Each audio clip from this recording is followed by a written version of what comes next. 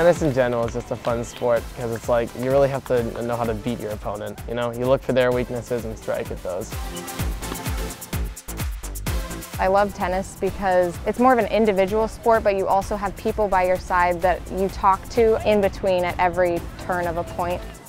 You have a lot of time to catch up and to regroup and to fix what your gameplay is so that you can have a better outcome.